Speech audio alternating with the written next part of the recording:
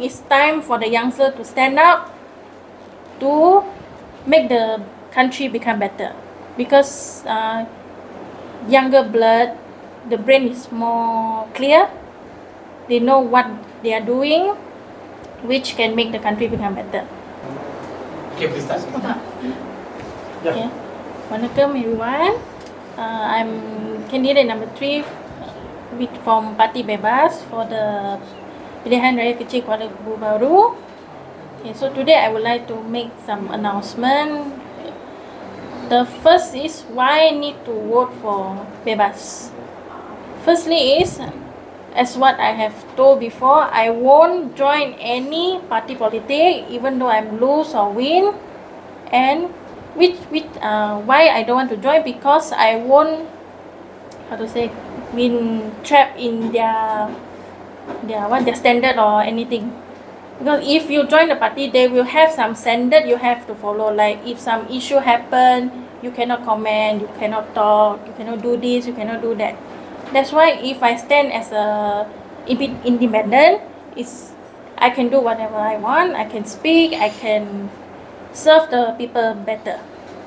Okay, why I make this announcement? Because I think the political arena needs some young blood, because the current political arena is, can I say, a bit old-fashioned.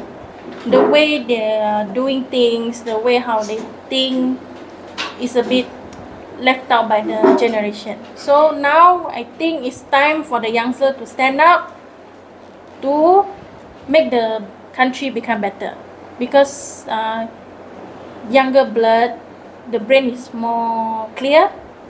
They know what they are doing, which can make the country become better.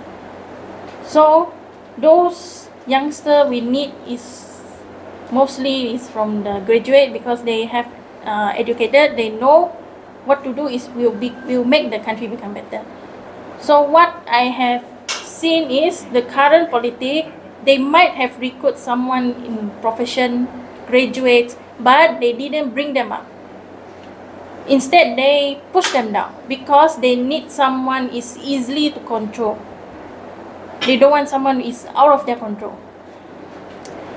because youngsters have their own mind, have their own voice, have their own way of doing, so it's a bit hard for them to control. That's what the current political arena is.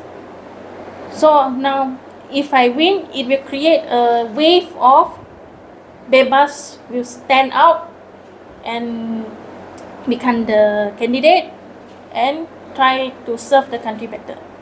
Other than that, if doesn't matter I lose or win, I will still